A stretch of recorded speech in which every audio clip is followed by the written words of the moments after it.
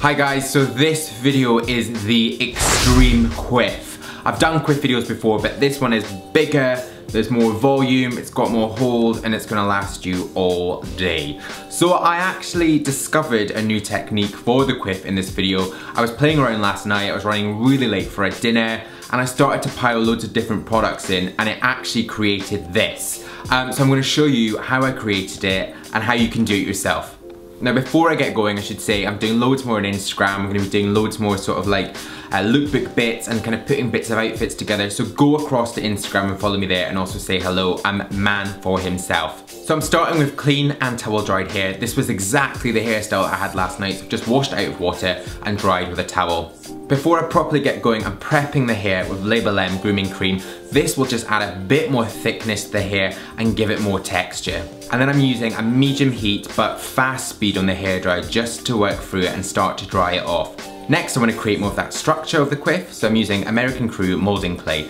Now this is where it all started to go a little bit wrong last night. I wanted a matte finish slick back, but you can see as I'm starting to put the product in, it's got quite a shine, but it does have a high hold to it. From there, I'm just making sure again that it goes all the way through the hair. No one wants bits and clumps. It doesn't look cool. So I'm just using a hairdryer, working again that medium heat and the fast speed straight through.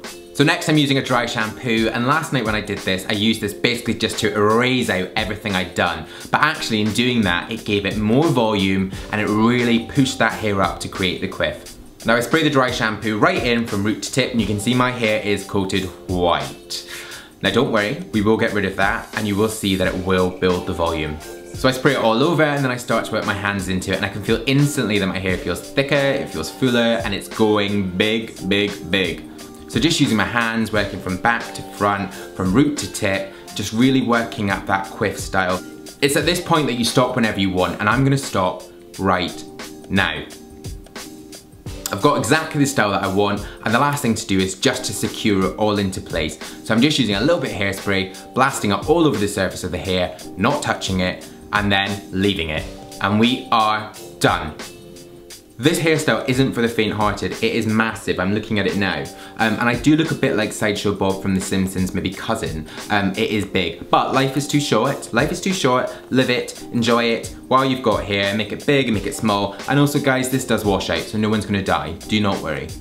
Thanks very much for watching guys, please do give the video a big thumbs up. And also leave me a comment down below. If you're new to my channel, then please click subscribe. We're almost at 60,000 subscribers, which is insane. I really do appreciate you sticking with me throughout this YouTube journey. And also guys, do come across and follow me on, what have I got? Snapchat, Facebook, Instagram, Twitter, I think that's a lot. But I'll see you in my next new video, which will be next Wednesday. Bye-bye. It's the Teen Wolf one that I went wild for. They first prepped the hair with fudge tri-blow, and then they used fudge hothead, which is basically a mousse straight into the hair to add loads of volume. Then using a hairdryer, the hair was dried.